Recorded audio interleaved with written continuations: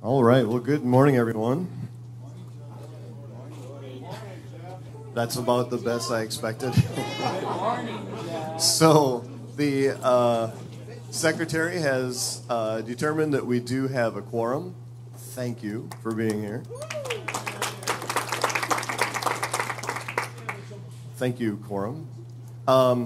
So this is our agenda. It is a little bit different compared to a non-election year. We are moving the president-elect report up so that it will come after the financial report, so that the nomination committee will have some time to count the ballots while the rest of us are having the rest of that fun stuff.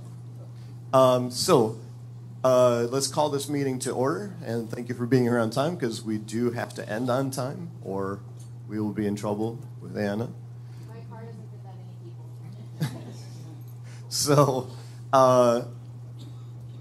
let's turn it over to Dan. Okay, first thing first, I'd like to remind you, we have to approve the minutes. The minutes were published for general consumption from the last GLPA business meeting in the winter newsletter on page 45. Is there any motion from the floor to approve the minutes? All right, I have, and a second? Great. All in favor? Actually, Jeff has to say that. All in favor? All in favor, say aye. Aye. All right. The approval of the minutes passes.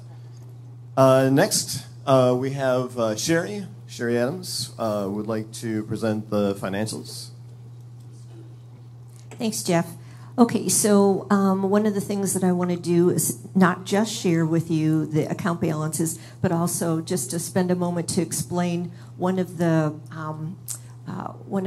items that we're asking for you to vote on today about changing the fiscal year. And so hopefully that'll be evident with what I'm sharing with you this morning. So first of all, we have numerous accounts. We have our main checking account. The conference account was not used this year as a result of this not being a GLPA year. It's just an extension of our checking account. The PayPal is where most of the revenue comes in from our conferences as we move forward because of the registration online. The Image Bank is run by Dave Leake, and although there are some show kits and items that are purchased online, some of that revenue comes directly into the PayPal account, but he does maintain an opportunity for people to send checks. And so we see a balance there. And then the gift shop. So Todd DeZeo runs our gift shop and is able to also provide materials, but most of that goes through the online shop. So what I wanted to share with you is the account balances as of a year ago. So our fiscal year normally ends at the end of September 30th. And I wanted to show you that even though we had a revenue balance of $169,000, we were in the midst of having the Flint conference, which didn't really happen for a few weeks after our fiscal year. So you'll see that there was additional revenue that was collected, but then a greater amount of money that was expended. So at the end of the conference, it was approximately $125,000 was our balance. But as you can see, we generated most of the revenue prior to the end of the fiscal year. Then we generated most of the expenses following the end of the fiscal year for that particular conference. So just to give you a comparison, our conference expenses taking into account the conference expenses and the rest of the revenue, so shortly after the conference was over, the balance was about $125,000. Mid-year, at the end of March, we had generated approximately the same amount in revenue as we had in expenses, so we continued with about the same balance there.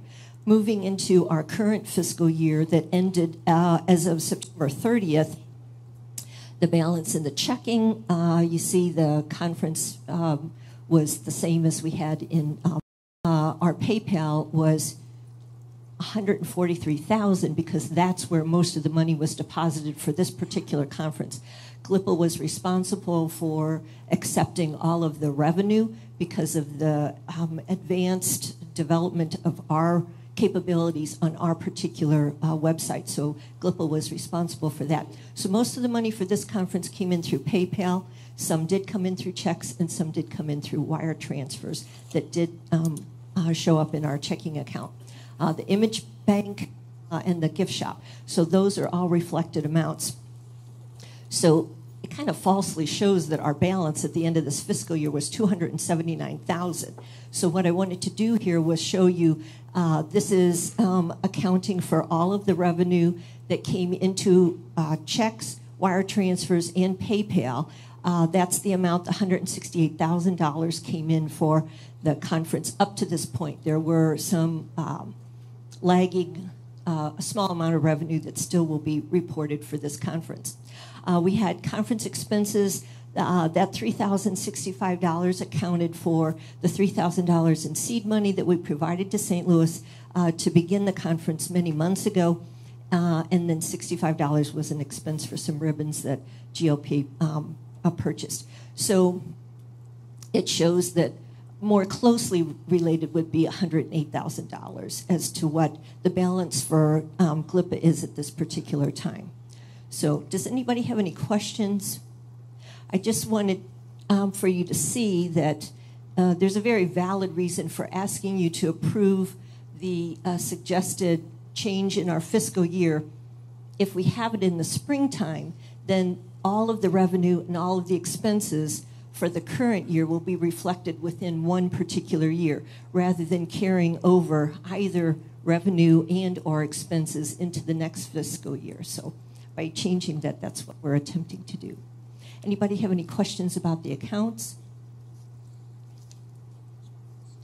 Okay, and one other financial matter is taxes were paid, or not paid, but reported. So we file a report to the IRS every year as a 501c6.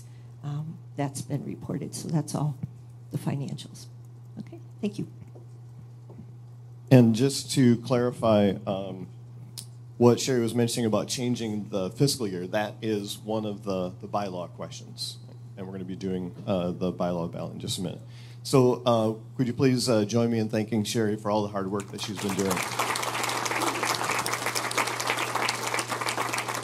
And thank you also to Dan Tell for his work in preparing the minutes and all the work that he does to record what we do as an executive committee and as an organization. So thank you, Dan.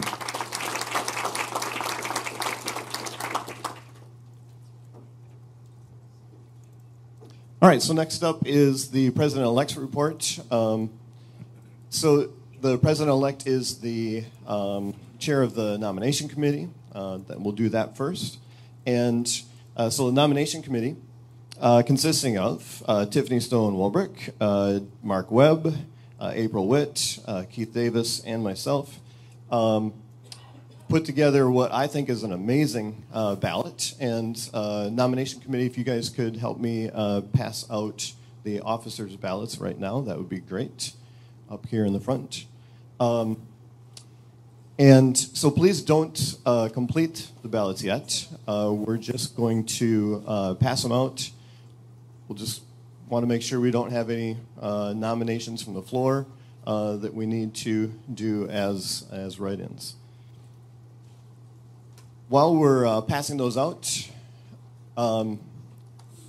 it's always unfortunate that only one person can serve in each of these elected capacities. So I want to thank everyone who agreed to be on the ballot. We will make sure that that the candidates, stand and wave, so that if you are new to the organization, you have a chance to put the names with the faces. Hopefully, you had a chance to get to know these amazing people so far throughout the conference.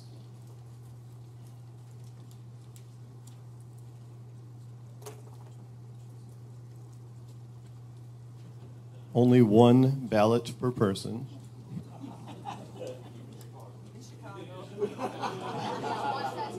Yeah, I'm talking to you, Illinois.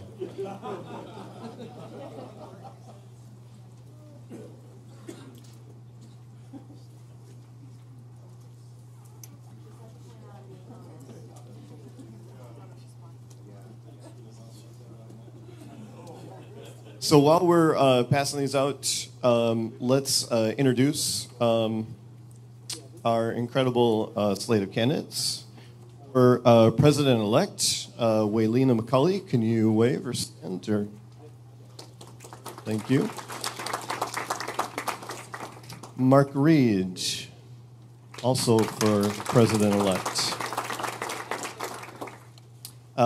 Secretary, Renee Kerrigan. And Dan Tell. For Treasurer, Sherry Adams. Shannon Schmall.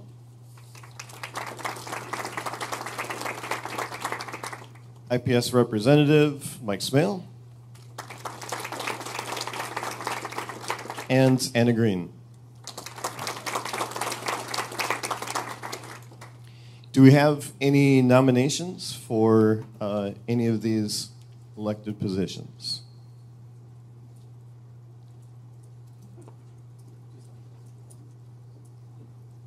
Just using my teacher wait time. All right, not hearing any nominations, we will declare this to be the ballot. Please make an obvious check mark or X in the blank indicating the person that you are voting for. And then fold the ballot just once, please, just in half to kind of provide a little privacy. Hold up those ballots, and members of our nomination committee will come by and collect them.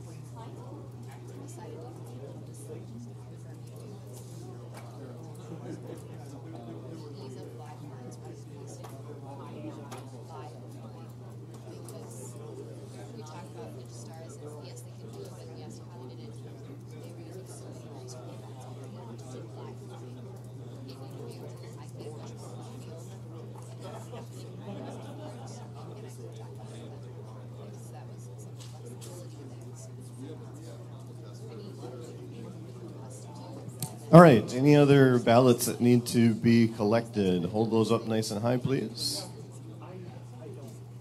And then if I could have a couple of volunteers help to pass out the bylaw change document and the bylaw ballot, that would be wonderful. Yeah, please. So there is a 5-page document that the bylaw committee has created that I think provides a wonderful explanation of the changes that the executive committee, who is endorsing the work of the bylaw committee, they're proposing these excellent changes. We hope you will consider them. Dan, you want to say a few things about the document? Yeah. Of course, this document is also published in the newsletter on page 33 of the summer newsletter to give everyone plenty of time to review it. So hopefully you had a chance already. You might notice this is the first year. Historically, every time we've changed the bylaws before this, it has been just a bulk action. You either accept all the recommended bylaw changes or vote against all the recommended bylaw changes. This year, because we have several sort of potentially controversial changes, we wanted to give everyone a chance to sort of vote on these in sections. So obviously, Sherry's already talked about item 1, which is changing our fiscal year, which I hope you can see is actually somewhat important. It's very helpful for both budgeting as well as for tax purposes. GLPA's fiscal year is already April 1st to March 31st. The second one is related to several changes in the membership. As you go through through this document, I see there's a rationale for each of these changes. Several of them relate to the fact that we have no idea what the founders of GLPA meant by some of these categories, and we've never had them in practice. But the most important change that happens in this, there's been a lot of debate over the years about sponsors who are members and what the vendor membership means, and having this bifurcated category of members, as well as there are sponsors who sort of don't really want to be members when they attend. So the compromise we sort of reached in the committee is it would mean eliminating the vendor membership category that has existed previously and create a new exhibiting sponsor category that is a non-member who is allowed to attend the conference. Part of the issue is you had to be a member to attend the conference. This would allow those vendors, sponsors, who don't want to be a member to still attend the conference, and those who do can, of course, register as a regular member and are welcome to vote and participate in all GLPA activities, which we know many do. We also have several logistics things related to how the executive committee votes. Many of these, of course, were developed in the era of postal mail and not electronic mail, and since we are now in an electronic era, we can both conduct electronic votes, and we don't need as much time to allow for mail to go back and forth. So there's a whole bunch related to sort of that. There's also one small shift in the duties. We added that the treasurer is responsible for the tax filings and the liability insurance. There's a minor typo in that, which means someday we'll have to vote to fix that typo. Unfortunately, because of the way the bylaws are written, we can't just go back and fix it after we published it, and nobody pointed it out to us. So we're not perfect. We also have a few financial things related to basically conference planning. The conferences are way, way, way bigger than the founders ever anticipated. As a result of that, we do some things that were against the bylaws historically. And so there are some things that would actually be really helpful to sort of clear up that allow us for the planning of these conferences at this enormous scale, especially the fact that the executive committee doesn't really plan the conferences. We turn it over to a local host. Question 5 is some procedural things related to voting. Again, sort of updating some of the time frames because of the fact that we don't live well, we can do this without postage. We can do this in the electronic era, so some things don't need as much time. And finally, question 6 is actually one that was not developed by the committee, but was submitted by the membership. And it was a minor change to clarify the activities of the organization. It was specifically to there was a question from the membership of endorsing organization activities like the March for Science, and in general just advocating for science policy in the Great Lakes region and beyond. We are a 501c6 nonprofit, which does allow us to do some activity of that nature as long as it is not the majority or a significant portion of what we do. So going through the bylaws, it was sort of unclear what the stance of the bylaws really was, and so we wanted to add some clarifying language. There was something I was going to say about this also. You might notice if you are familiar with IPS's bylaws, IPS is able to make some stances specifically on some items, and in fact they did issue some statements earlier in the year on certain things that occurred. So yeah, that covers the bylaw changes. Any question for Dan and his committee on the bylaw changes?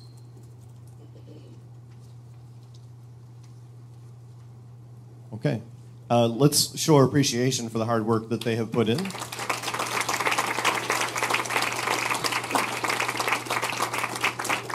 And if we could have some volunteers to pass out the ballots. Also, I should recognize the bylaw committee who worked on this. It was chaired by the secretary, that is myself, and include contributions from Gary Tomlinson, Dave Leake, and Gary Beckstrom. You might notice a lot of GLPA past presidents in there. So for each of the questions for the bylaw sections, please circle yes or no, indicating your support for these changes. And when you are finished, please hold it up. As you're working, if you have any questions, please raise your hand or come up and talk to Dan, and he'd be happy to answer them for you, I'm sure.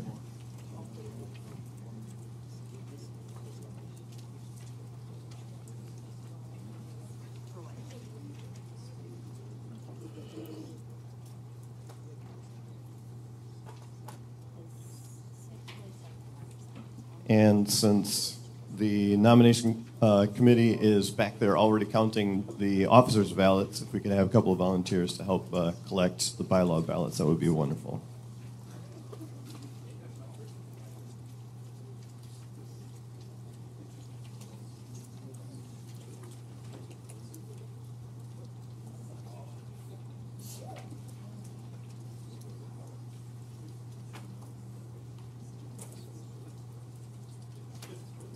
Anybody missing a bylaw ballot?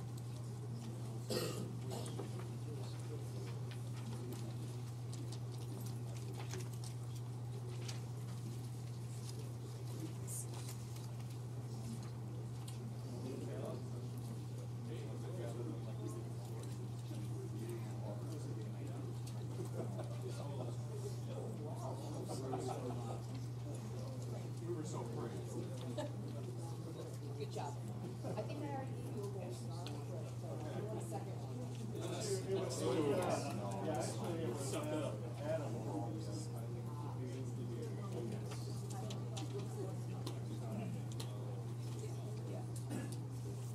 Any more bylaw ballots still out there?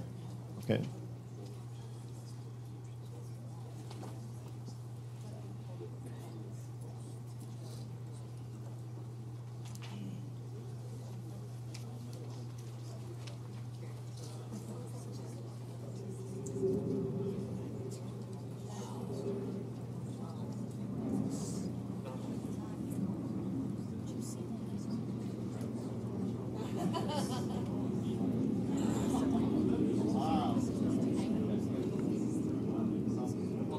Oh, yeah.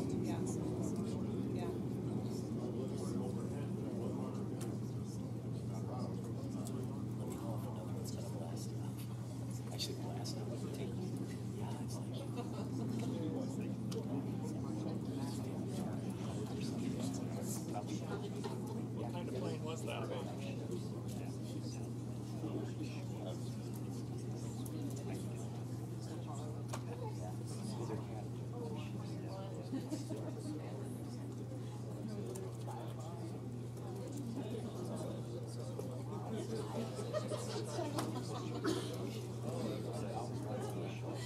While we are allowing people to finish up the bylaw ballots, we're going to be handing out the conference, GLPA's conference questionnaire, the one that informs the work of the conference planning committee. So Gary and a couple of volunteers will be passing out those surveys. So at any dull moment in the meeting, if you would like to work on those, that would be wait. They're all dull moments? I heard that. You can work on that survey. We would hope to collect those maybe at the end of this meeting. Yep. And if not, if you need more time, at least get them to Gary before you leave the conference.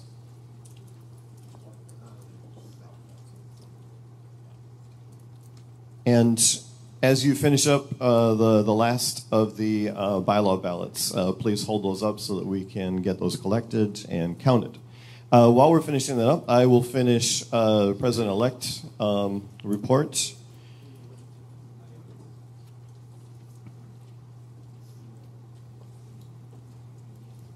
So one of the things that we did new this year was the state chair ballots. So if anybody has feedback about what worked and what didn't work about that process, please know that even though it's a little extra work for us, we are trying to just make sure that we're providing opportunities for people to offer their services to become a state chair, and also trying to make sure that we are providing a process that does not put the current chairperson, in an awkward position, having to run an election for their own position. So thank you for your cooperation on that. But we do, since this was a new thing for us, and we would like to make it as smooth as possible. If you have any feedback, we would appreciate it. Thank you for everybody that helped with that. The president-elect is also the chair of the scholarship committee. We did receive 14 applications this year, and 10 were awarded. And that is it for the president-elect report. We'll come back to that again once we know the results of the two ballots. Next is the President's report. So as I think you know by now, our President, Dale Brown, was not able to make it. She sends her greetings and her regrets, but she is at home caring for her husband and hopes to be able to join us at the spring meeting as past president by that point, and then again with us next fall at the conference. So I know that she isn't here, but I would like to express my gratitude, and we could all express our gratitude for her work and her service as president.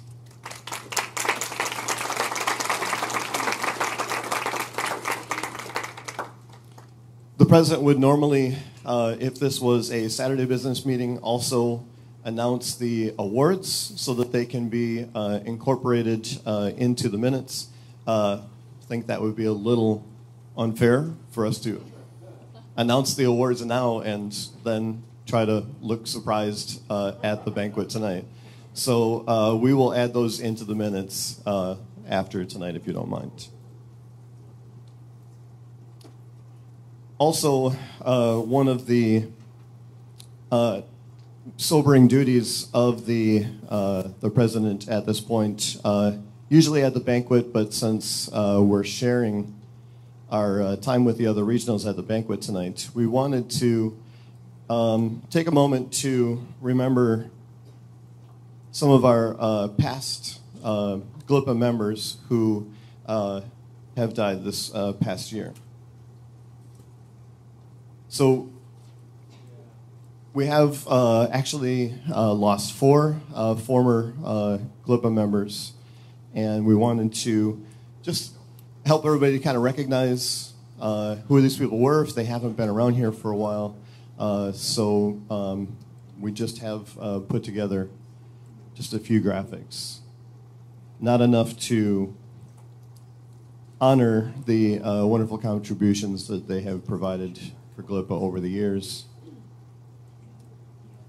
but enough to remind us and help us to show our respect.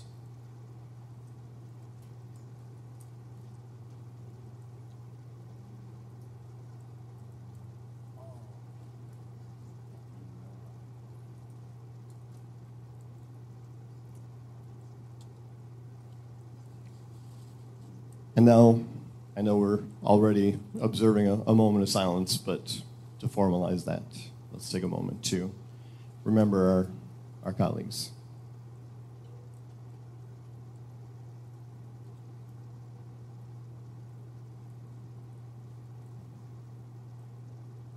Thank you for that.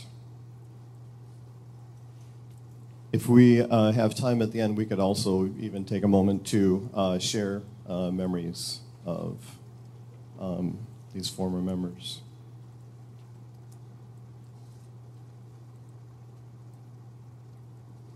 All right, next up is the secretary report.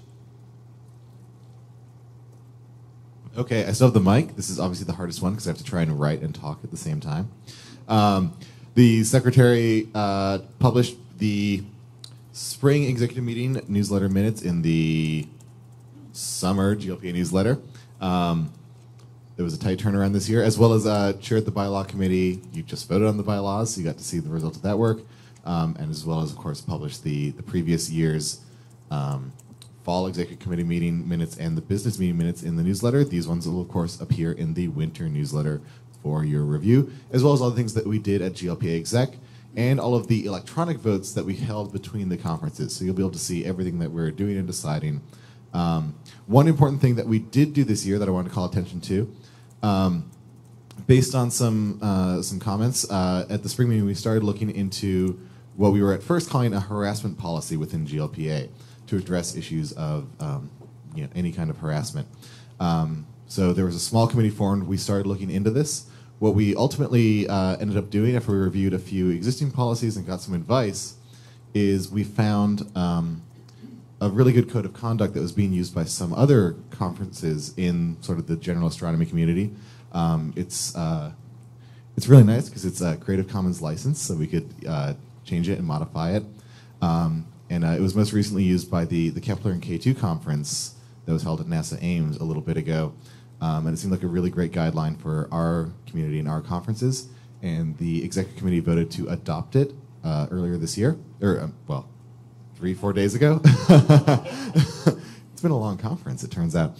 And as we have adopted it, you can already find the new GLPA Code of Conduct on our website. It will officially go into effect on the vernal equinox, but hopefully it's guidelines that we can all start observing anyway. And hopefully, most of us were observing it. And of course, we'll be developing procedures to deal with any issues in the future. But it seems like an important thing because, of course, we value the diversity of our membership and want to respect everyone's place here in GLPA. And I think that concludes my report.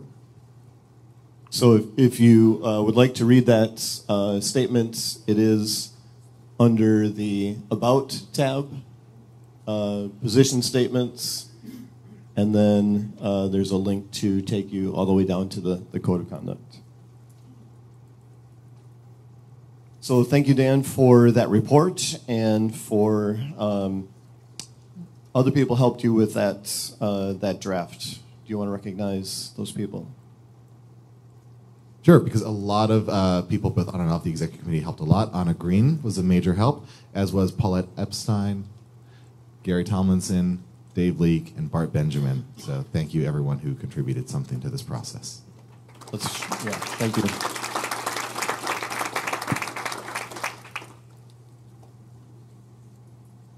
All right, thank you, Dan, for that report. Coming up next is Sherry Adams again for the non-financial part of her treasury report. Thank you. So one of the responsibilities of the treasurer is to maintain liability insurance policies. We are insured through Cincinnati. It's a very well-respected insurance company. We have two policies. We have a general liability. It pretty much covers if someone within the organization causes a problem, and this would generally take place at a conference, that's where the policy would be involved. We also hold a policy that is a directors and officers liability policy, and that is with also the Cincinnati Insurance Company. Now, which is unfortunate that the world has changed in such a way that they automatically have a terrorist policy that you have to write out of your policy. It's a very insignificant financial amount, and we allowed them to continue that portion. There is a cyber portion that we did decide as an executive committee to add onto the policy this year because of the higher incidence of problems that people have experienced. So we added that into our policy. So those policies are renewable in August. The policies themselves are written for 3-year terms.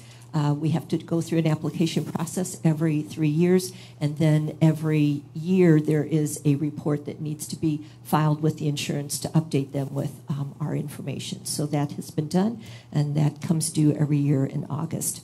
Another non-financial is that GLPA as an organization is out of the state of Michigan, And so we're registered as an entity, as a nonprofit organization with Michigan, and that is renewed through them. It's an insignificant amount of $20, but it is something that's required that we need to maintain, and so that's been renewed. Anybody, questions? How much are the insurance policies? The insurance policies have changed.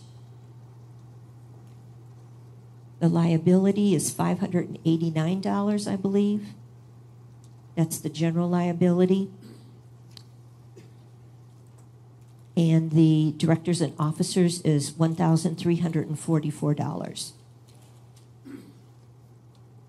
$589, that's correct, for the liability, and $1,344 for the directors and officers. And there should be no organization that is without that. And as we hope to never need it. We hope that it is money that we spend that we don't draw on it. Very quickly, too, the general insurance does not cover an incident that causes the cancellation or a major issue at the conference. Part of the reason GLPA maintains a large treasury is we self-insure for that, because that insurance policy would be extremely expensive. So we basically carry enough in the treasury that if something major happened to the conference, we could basically issue refunds, we could pay for things that went wrong. So that's why we have such a large treasury all the time. And most nonprofits like this do. That's sort of just being held for that. Any questions for Sherry? Other questions? All right, so first of all, I'm thankful that we did not have any incidents before we got these insurance policies, but actually it's been under Sherry's watch that we have incorporated these things, and she's set up an excellent relationship with this insurance company, and they have served us well. So thank you very much, Sherry, for all that work. Next up, Mike Smale, IPS report.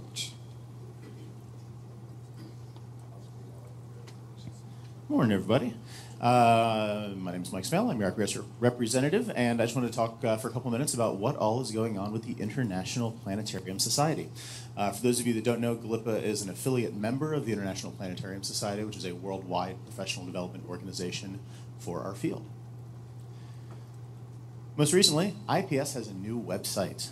The URL is here at the bottom, ips-planetarium.org. That's the same, that hasn't changed, but the content of this site is quite a bit prettier and quite a bit more functional. One of the long-standing complaints is that information on the site got buried really easily, and it was really hard to drill down and find things. So it's a lot more functional. It was supposed to be up and ready and completely done by the beginning of this conference, but Hurricane Irma had some negative impact on the company that was actually building the site, so some material will still be populated throughout the rest of this calendar year. But give it a look, take a spin around.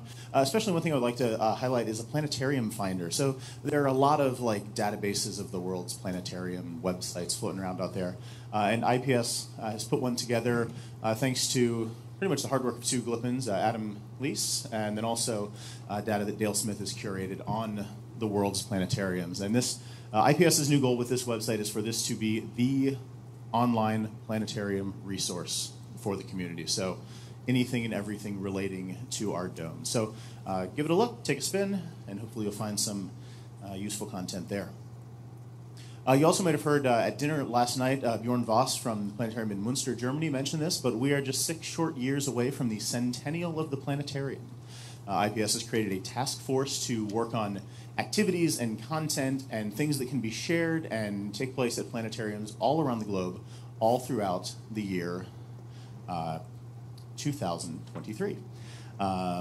This is just a nice sketch of the original planetarium there at the Deutsches Museum. Information will be added to the IPS website on that if you're looking. You can find Bjorn Voss. He's currently the IPS representative for the German-speaking Planetarium Association, so you can find his contact info there. He's casting a wide net. He wants suggestions and thoughts and ideas, and he'll be forming a working group, and they'll come up with some great ideas that we can all take advantage of. IPS has conferences every 2 years, a little bit different than GLPA and the other regions that are usually every year. The next one is coming up in Toulouse, France, next July. You might have heard Marc Moutin from the Planetarium at Cité de l'Espace, who gave a presentation yesterday afternoon about the conference. there have been a lot of, we've been mentioning this conference a fair bit in articles in the GLPA newsletter, and we've made it around to some of the state meetings. We sent out the video that he sent around to some of the state meetings earlier this year. Long story short, registration should be open before the end of this year. They're still trying to lock down some of the financials, but registration is targeted to be right around 400 euros. There are 400 hotel rooms within a 5-minute walk of the site, ranging from kind of 80 euros to about 160 euros. Something that is also an option that many folks in our region tried at the IPS conference in Warsaw last year is just looking up Airbnb in the region. A lot of times you can find some really nice apartments, really good price, and save on some of those higher hotel costs. A couple other quick things. There will be a Dome Fest attached to it, conference tours to Pictou Media Observatory, and a gastronomy tour, all sorts of fun stuff. Expect to hear more and more stuff, both in the GLPA newsletter and then also the IPS website, which is not on here. It's ips2018toulouse.org. One more important thing. Paper submissions were slated to be closed a couple weeks ago. They've actually extended them through October 27th to give attendees at this Pleiades conference a chance to learn a little bit more about the conference and potentially submit their papers or workshops or panels or discussion groups or presentations to it. There will be a big focus on live presentation at this conference. Of the 100 abstracts already submitted, 25% are of an educational nature. They cover educational means and methods and content, so definitely a heavy education focus at this conference. Also, at the IPS Council meeting over the weekend, we selected a site for IPS 2020, and it is at the TELUS World of Science in Edmonton. The conference will be in late June 2020. And it's a nice mashup because it's the 60th anniversary of the Queen Elizabeth Planetarium, which was the first planetarium in Canada. It was in Edmonton. It's on the grounds of the park where TELUS World of Science Edmonton is currently. It's been closed for a couple decades now, but it is going to be renovated and reopened and will function again as a planetarium for the conference. In addition to being the 60th anniversary of planetariums in Canada, it's also the 60th anniversary of Ian McLennan in the planetarium field in 2020. So nice little neat bow tying everything together there. Now, last but not least, something we talked about last year and we've been talking about for the past couple of years is IPS has a working group called Vision 2020 that is doing some sort of institutional soul searching and kind of road mapping to get the organization going and growing into the future. They have a number of committees with GLPA membership and representation. Dan Tell, the IPS president-elect Mark Subrow, also very involved in Vision 2020. And one of the things that was decided at the IPS Council meeting is that the Council has decided to move in the direction from the current model of regional affiliate representation to more of a board structure. So the way this works right now is IPS has elected officials, like we do here in GLPA, president, past, president-elect, a secretary, and then a treasurer and membership chair. But then each of the 22 regional affiliates, like GLPA, have a representative that they send to these annual IPS Council meetings. So what IPS is attempting to do is attempting to sort of focus that group, make them a little bit leaner, a little more efficient, and a little more functional as well. The current structure is fairly large, and whereas GLPA, we are the far and away the healthiest IPS affiliate. There are 500 IPS members, 112 of them reside in the GLPA region. So thank you for all of you who are IPS members for what we contribute to the organization. There are a number of other regionals that are not quite so healthy and not so active. So the council is trying to, again, better structure the Vision 2020 in the council, trying to better structure the organization, working forward to allow the group to go and grow. So the way that will shake out has not been determined. The IPS council chose to have Vision 2020 submit recommendations for how that board structure might work. The way that would work is basically there would be a number of elected board positions made up of IPS members who would meet with those officers. So it would not be as large as it is now, but again, the exact makeup of that board, how those elections happen, the structure, the representation, how it plays out is to be determined. But the hope is that it will be all ready for a vote of IPS membership at the council meeting in Toulouse next year. So IPS exec is looking to work pretty quickly on this and come up with that sort of new roadmap. So with all that out of the way, any questions about IPS? Mr. Latch, our IPS president. Just a reminder that we have a whole variety of new membership categories, everything from student rates to new career starters in the field. We also have reduced the rates for institutional and corporate memberships. There used to be sort of a first year sort of dual payment, you might say, or startup fee, which has been eliminated. And of course, the new website has all that information. Yeah, the council is hoping that with all the Vision 2020 stuff, to move the organization forward into the future, to be able to deliver a lot more member services. So if you haven't checked out, the Dome on the website and all the recorded things that are there for a variety of educational resources, please do so. And with IPS elections coming up next year as well, along with rolling out this piece to council, the plan would be that we would roll out that structural change to the membership, because the membership would need to vote on that. And so that would go out on the ballot in fall for elections for officers. And again, we encourage people who might be interested in serving IPS as an officer to talk with Mark George, who is our elections committee chair, and talk to past or present officers. Mark Subrow is probably here somewhere in the room, maybe Center back. And of course, Dale and Dave, and there's been a variety of others from this group who have served. So please do talk to them if you're interested in that, to get an idea of what it entails. If I could say, definitely check out. So for those of you who are at the Indiana or Illinois State meetings, we talked a little bit about those new membership categories. The prices were still kind of in flux at the time. The information wasn't up on the website. A lot of people did express interest in that, especially at the very, very affordable membership prices. But check out the new IPS website. All the details there, all the data, the career starter level, there's a sort of a emerging communities level, retired emeritus options, all sorts of great stuff. Student, yes. Yeah, student career starter. There are several. Check it out. Anybody else? Cool. Well, thanks for your attention. And it's been a pleasure to represent the region for these last 2 years.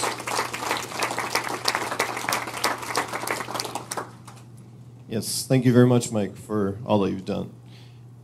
Next up is conference planning. Gary Tomlinson.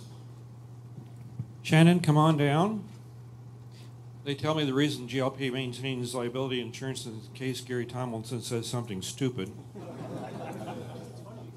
Actually, I was told by the president-elect last night, just before I introduced Ron, that we had already introduced or approved that conduct policy, wiped out half my introduction.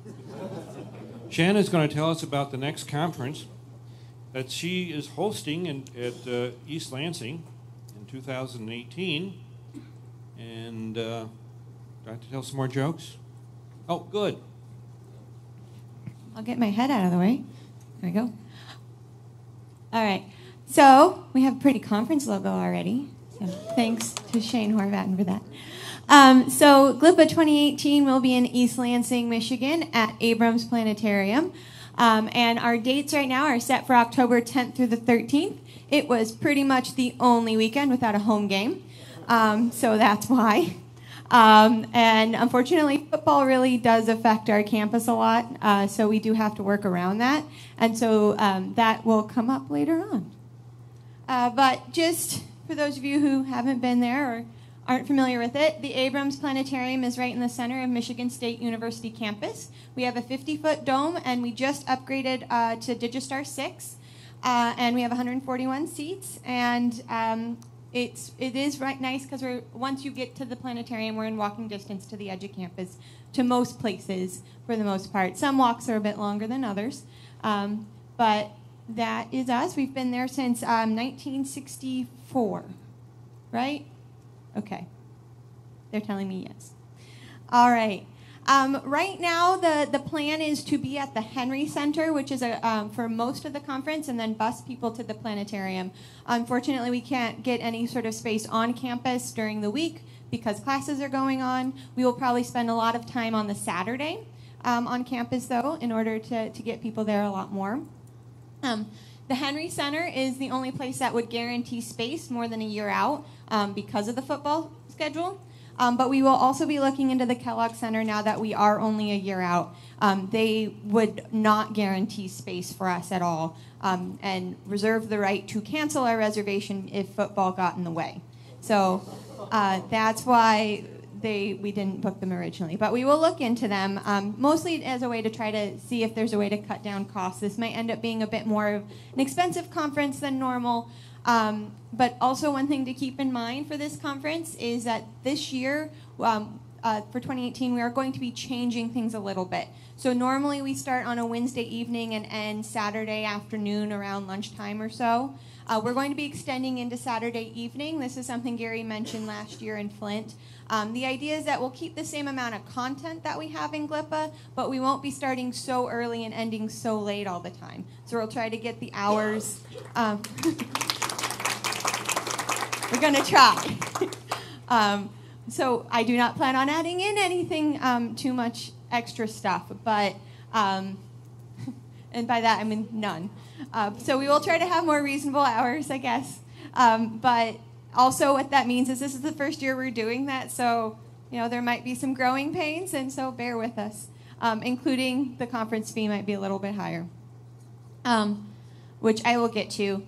And just a little bit about MSU, since that'll be sort of the immediate surrounding area that we'll be spending most of our time. We have a lot of wonderful attractions. The MSU Museum, the Broad Art Museum, which is our new modern art museum. It was put up about 5 years ago, I think. Really interesting, beautiful architecture there. A lot of weird jutting angles inside the building, so it's a great thing to go see, especially if you are into art. We have our 4-H Children's Garden, our Bill Garden, botanical gardens. We are an agricultural school, so there's a lot of wonderful things around. And that's just a few things. And then, of course, the dairy store, which has delicious ice cream, all named after like Big Ten football schools. So my favorite is the Terrapin Toffee Crunch. And then in the surrounding area, for when you are there, we have restaurants for everybody, from meat to leaf. These are actual restaurants. Meat's pretty good barbecue. Leaf is a really good salad bar. So I just think it's funny that we have those two restaurants with those names. All right. And right now, what we're looking at with the Henry Center is, you can't see that because it's cut off, but about $200 to $225 for registration, plus about $150 for a meal package, including the banquet, which brings us to about $350 to $375 total, which does put us on the more expensive end for a GLPA. But again, we are working to get those costs down, so we don't expect them to go any higher than that, and hopefully they'll be lower. So we are working on that, and we'll let you know. All right. Any questions? I guess. All right, Gary, you have anything else?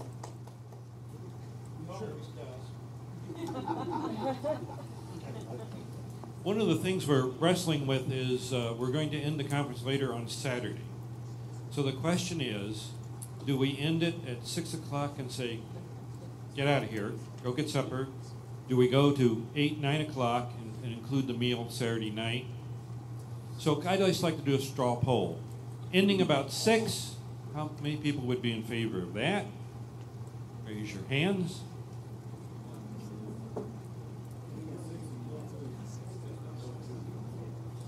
How many people would be in favor of going till 9 o'clock? With the food, yes. Slight margin ending at 6, but fairly close. Thank you for that decisive decision. The hotel was about $109, as I recall. The Henry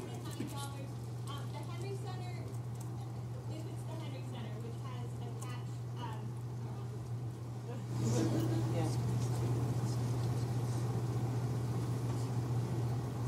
So if we do end up going at the Henry Center, there's attached hotel as well as the University Club, which has a restaurant, by the way, as well as like spas and gyms for everybody to use while you're there.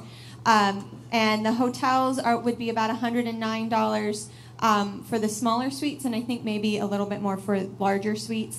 But it's all suites. It's meant for extended stay, and they all have little kitchenettes in them as well. But it wouldn't hold everybody, so we will have overflow hotels at another location as well. So at 6 o'clock on Saturday night, we'll just say, go to your room and cook your own supper. I'd like to invite our 2019 conference host up, but we don't have one. So if you're interested in hosting a GLPA conference, we'd really like to hear from you, so contact me sometime at this conference or afterwards, or send me an email, call me on the phone. Did we want to get that on tape? Or was that a volunteer? Voluntelling. Voluntelling. Talk to Anna if you want to know how easy it is. If it's one region, it's got to be easier, right? Yes, it would be easier. It would be easier. 2020, I can invite the conference host up, but I'm not going to because it's too early to really talk about that. We've just accepted an invitation from Mark Reed in Kalamazoo to, I don't even know where he's at. He's over there. So that's what we'll be looking at in 2020. Conference photographer, Dan Goins is sitting right over here. He's going to be retiring from that position after Michigan State. We're looking for an apprentice at Michigan State. There's some fringes and benefits. The $200,000 price that we pay. Meals and registration are covered for our conference photographers. So if you have your own camera equipment and are interested in that, go talk to Dan. Then please come see me. Continue filling out those conference evaluations. Don't leave this room with them. Okay, I want those back, if possible, before the end of this meeting. So I can go home and spend hours and hours and hours looking at them. It's exciting. Well, actually, it is. It is exciting. And Anna wants to say something about the conference evaluation for the whole conference, I bet. SEEP has helped us put together one, and because I have killed a forest with your conference guides, we're sending it out digitally. So please fill that out and help us so that way we can do this again and make it even better. You'll all get emails after we sleep. Thanks. So I just heard Anna volunteer to do this again. No. You're putting words in my mouth. Okay. We're working towards no on-site registration for future GLPA conferences, so keep that in mind for next year. It's causing a lot of hassle to the conference host, right, Anna? Janet's awesome. Janet is awesome, yes. GLPA handled the registration for the conference, in case you didn't already realize that. Briefly, we got 97 new members here at the Pleiades conference. Through all 7 regionals, 42 of those were GLPA members.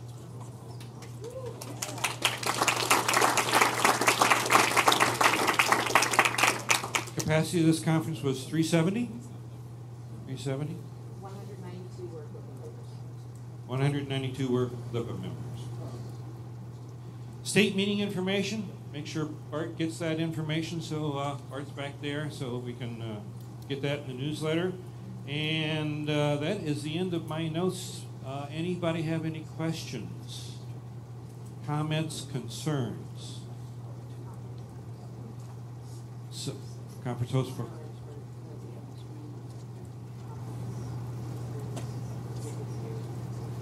Oh, an incentive. Okay. Yes, if you want to sign up to host the 2019 conference, we'll pay your way to the 2018 conference. Jump right up anytime. Go ahead. And for future. Yeah, that's not right. Not just a special incentive, because obviously the conference host needs to go to the preceding conference to plan it and know what to do in case they haven't hosted before. It's basically necessary. They also have to attend some additional meetings with us. So yes, we are inviting and covering the registration and conference costs for hosts to go to the year preceding when they host. All right. Any questions for Gary or the rest of the conference planning committee? All right. Let's show our appreciation for the great work that they do.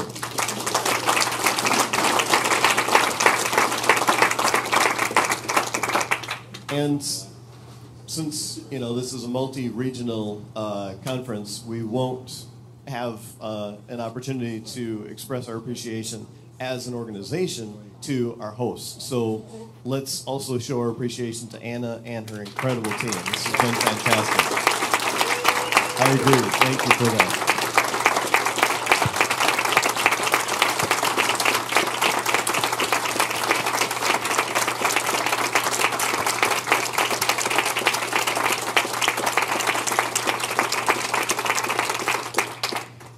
what an amazing accomplishment to host the first national. And all right, coming up next, after conference planning. Boy, my eyes are getting tired. Development, thank you. Dave Leake. Thank you, Jeff. Also, thank you to all the people that asked about my well-being by my near heart attack last night at about 10:30. I was a little weak in the knees, but I survived it.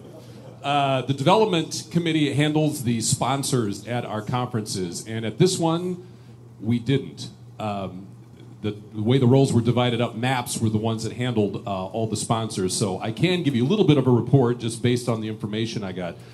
We had 34 sponsors at this conference. That's the most we've had at any GLPA conference. I think the highest we've had in the last 10 years has been 28. So 34 sponsors at 7 sponsorship levels and 5.2 hours of sponsor time, which is actually right in line. The last 3 years of GLP conferences have been 5, 5 3/4, and 5.5. So right in line with that. About $84,000. That's very unofficial. That's just me adding things up. So this money allows your registration fees to be very low. So please join me, even though most of them are not here, in really thanking these sponsors for helping us out at these conferences.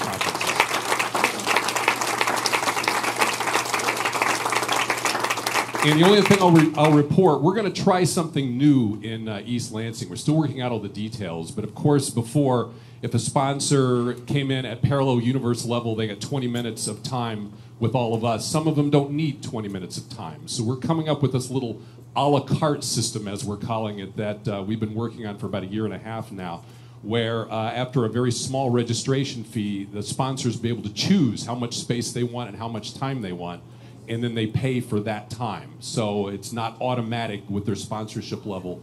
Yeah, I got the Air Force protecting my back out there. So yeah, we can all look at the airplane. Anyway, that will be coming up. So that's my report. Thank you, Jeff.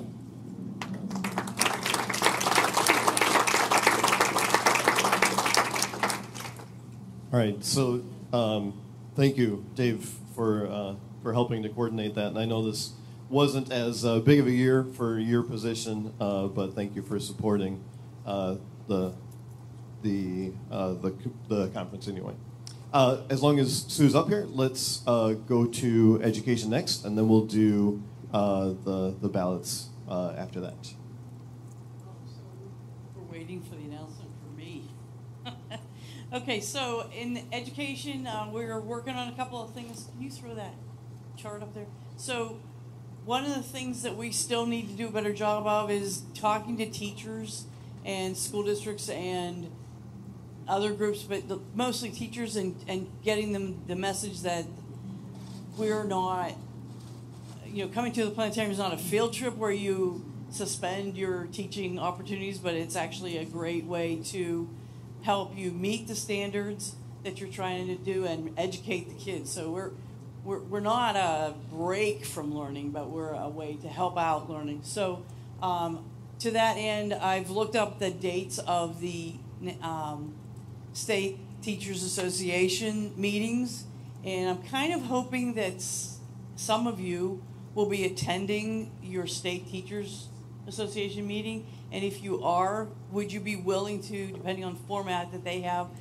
do a presentation there that would benefit not only your planetarium but all of us by just giving them some information? I'm kind of working on an outline that I'll have within a week or so of maybe this is a good idea depending on how you want to present this. So if you're willing to do that, please let me know. I have the dates of the upcoming meetings there. So hopefully I'll hear from a lot of you on that.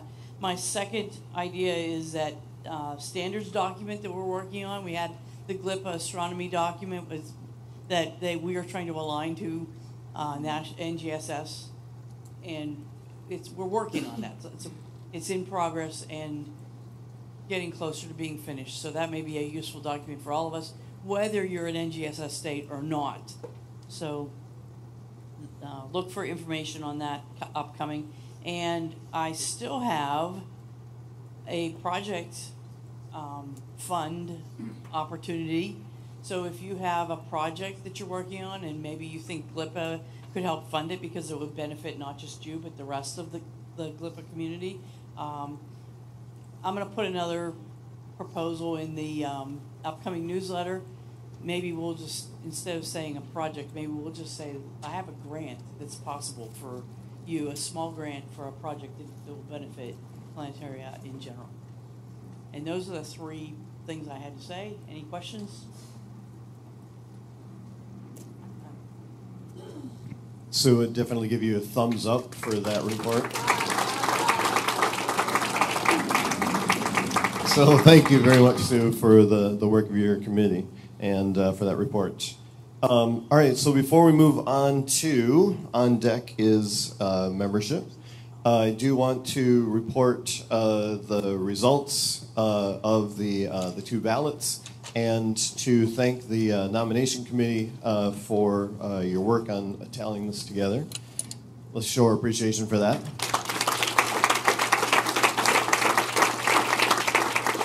Also want to once again show our appreciation to everybody that was on the ballot, because once again only one person gets to serve in each of these elected positions now, right? So the people that are not elected right now, I hope you will consider nomination again in the future.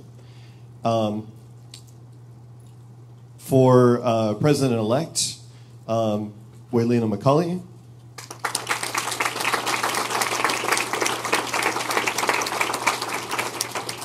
For Treasurer, Dan Tell.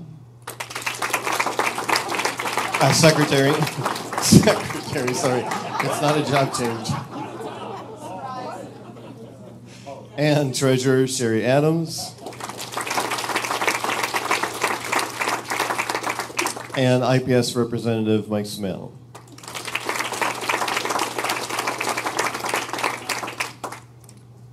Please carefully consider when a nomination committee member contacts you in the future. It is an amazing group to be able to work among. It can be a lot of hours, but each position has varying amounts, and we thank everybody for their service on the executive committee, but thank you especially right now for those who were willing to brave the ballot. All right, so membership. Oh, bylaws. Yeah, we should report those too, but I have a feeling you know what the results are because it was actually overwhelming. The results, all of the questions were overwhelmingly supported yes. So thank you for that. And thank you again for the work of the bylaw committee. And now membership.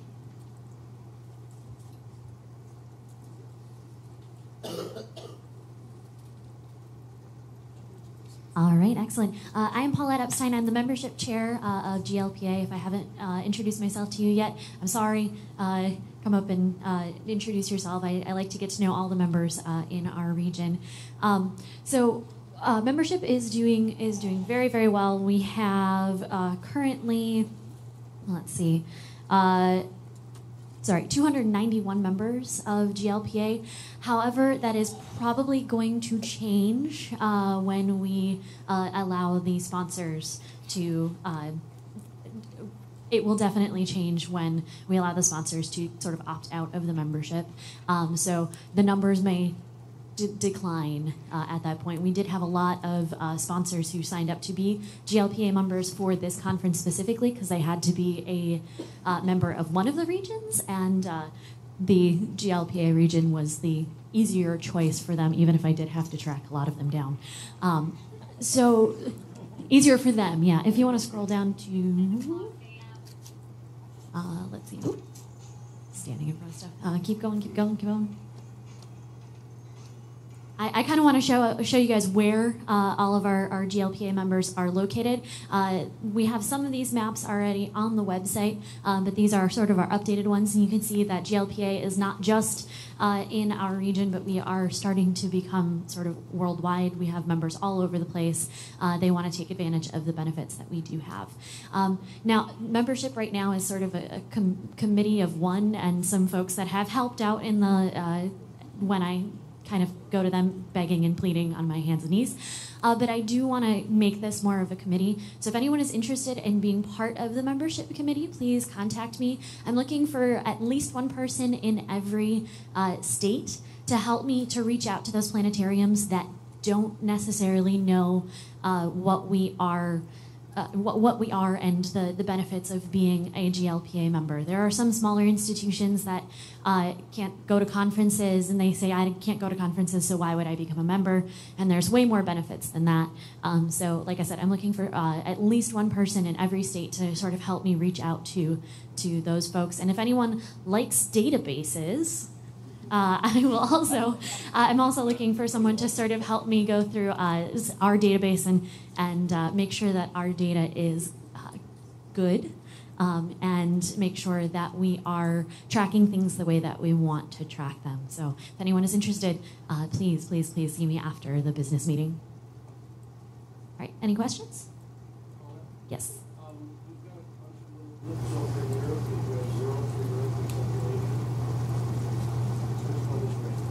That's a good question. Probably the map. I think the map is right. I went on, yeah, probably the map. Yes, Jean.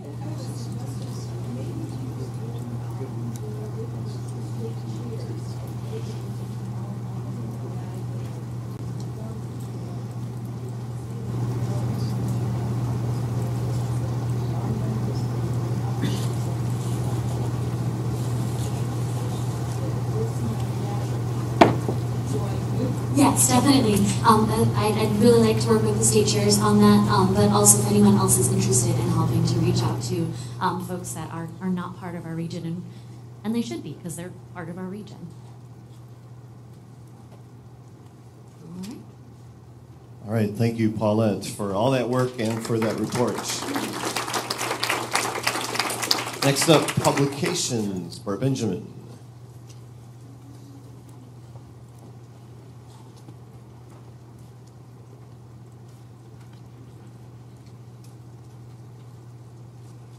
Isn't this an awesome conference?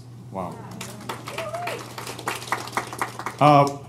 I'm Bart Benjamin. I'm the publications chair. And for those of you who are new to GLPA, what we mean by publications boils down to two publications. The first of which is our GLPA newsletter. This is the printed version, which is now in color. I'll get to that in a moment. The other one, I can't really hold up, but many, many moons ago, it used to look like this. It's our proceedings. It's been a number of years since we've had a printed version that we send to all members. It morphed into a compact disc and then into a DVD. And starting last year, it became all digital, which means that the PDF that contains the actual publication is online, along with all the other ones that we've had since we started doing the proceedings back in 1984. And they're all available for download, as will the new one when it comes out in a couple of months.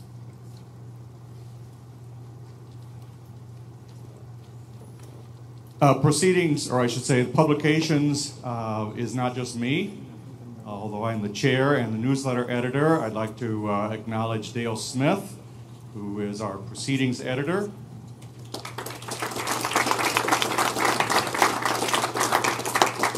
And while I'm on the subject of Dale Smith, one of the big news stories of publications is the fact that we started producing a color printed newsletter. This is really Dale Smith, not me, that is largely responsible for this. I've been producing a color newsletter since 2004, 2005, but it never appeared like this when printed.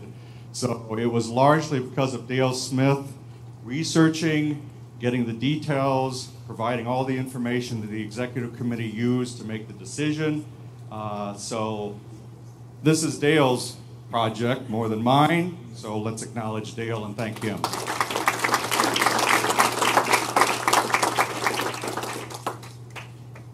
I'm also looking at ways to expand publications to include more than just Dale and me. And last autumn, I invited members to come forward and provide their talents to make the GLPA newsletter more of a resource to especially the younger members. And I'm pleased to say that we had people come forward. John Forish, is he here? There he is.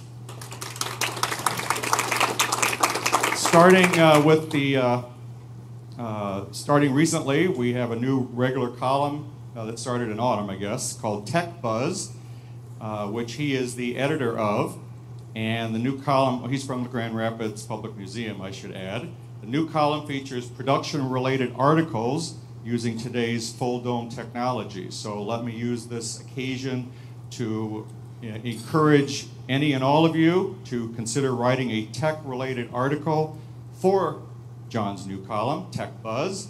And this is one of several ways that we hope to make the newsletter more relevant and more important of a resource to our members. Kind of related to this, I also assembled a Publications Technology Ad Hoc Committee. And you may say, what's that? That's to help John and me edit and screen some of these tech-related articles to ensure that they are written well. That's usually not the issue. But we wanted to make sure that they are fair to both members and the sponsors and the manufacturers of the equipment and all of those related issues. So 7 members of GLPA's Technology Committee are serving in that capacity to assist us and to ensure that the articles are fair. Finally, Emily Romy. Is she in here? Oh, she's not here. Okay. Well, anyway, we'll acknowledge her nonetheless. She's also from the Grand Rapids Public Museum, and she's also volunteered to assist. Some of you may know that she has an extensive art background, and in addition to her science background. So I hope she has volunteered to contribute some of these talents to make enhancements to the newsletter in the coming issues. And so you'll undoubtedly hear more about that as time passes. Okay, a couple quick announcements. The summer issue next year will be the 200th newsletter in GLPA's history, not mine, GLPA's. And so thinking of ways to acknowledge the number 200 issue that will occur next summer. As far as newsletter distribution, since people sometimes ask how our newsletter is distributed, about 72% of our members receive the electronic, opt to receive the electronic version. Just a little under 9% receive the printed newsletter as their choice. And just under 20% receive both versions, both opting to get the electronic and the printed. So that means we send a printed version of the newsletter to about 28% of our members.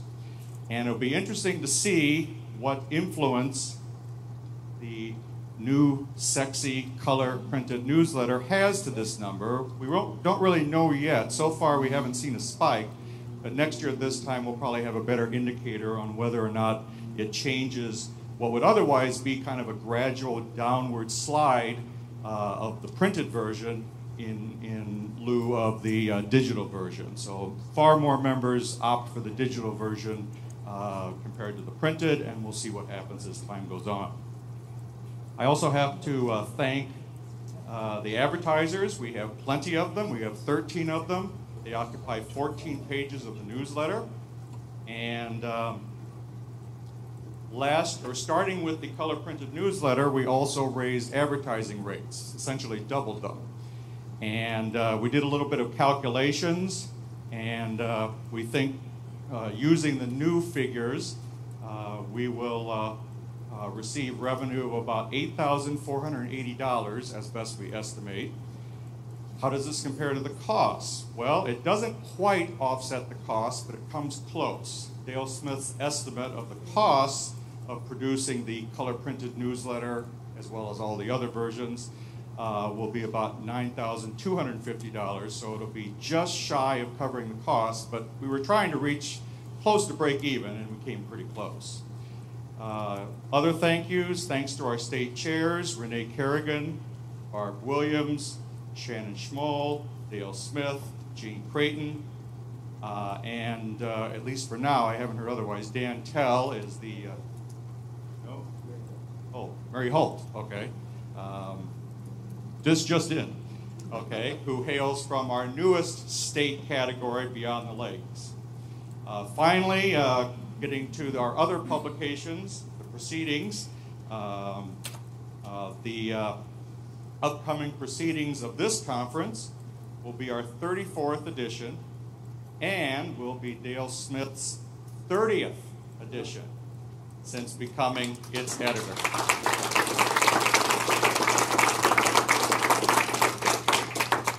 And just as we did for the first time last year, the proceedings will be all digital, and that means the photographs too, because what used to be on the digital or on the DVD, all the conference photographs, any additional photographs, the group photograph, all of that will be on our website. And we'll send an email when those things are available, directing you to the appropriate pages, but it's all digital now. The photographs are posted to Facebook, thanks to Renee, our Facebook moderator, and as well as the high-res, full-resolution versions, which are available as a digital download from our website.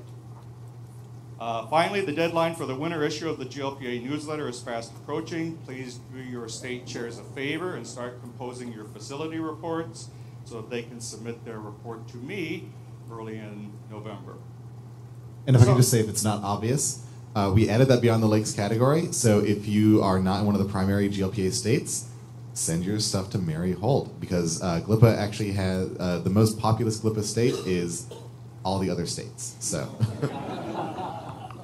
Yeah, Beyond the Lakes is our biggest category. So, if there are no other questions, that's the end of my report. How many I've done? Stand by. 119. So the next one will be 120.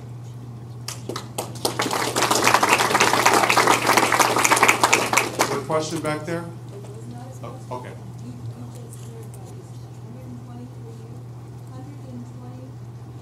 For me. For 119 so far. The next one will be 120. Thank you very much. Thank you, Bart, for all your work on the committee and for that report. And last but not least is technology. Dana Thompson. I love going last. Okay, so this is a part where I thank everyone because as technology committee chair, I really do need a committee to do everything. So thanks to everyone who really makes this committee a committee. To Tom Dobes, who is a site server manager, to Bart Benjamin for helping update content online. Mike Smale keeps our Twitter page active, which is great because I do not do Twitter. To Renee Kerrigan and Bart for also posting to Facebook, which I have started posting to as well, but it's easy when I see like David Hurd featured in a NASA video or Chuck Buter's solar graph on Astronomy Picture of the Day. To Paulette for now boosting some of our Facebook posts to gain more attention for our state meetings and other membership resources. And to everyone else who I didn't mention for their efforts, suggestions, and contributions. But especially to our wonderful AV team for this conference and all of our conferences the past few years for making us look good. So John Bersch, Luke Mitchell, Steve Summercrast, Brian Wolf, and the person who makes it all possible, Tom Dobes. Thank you.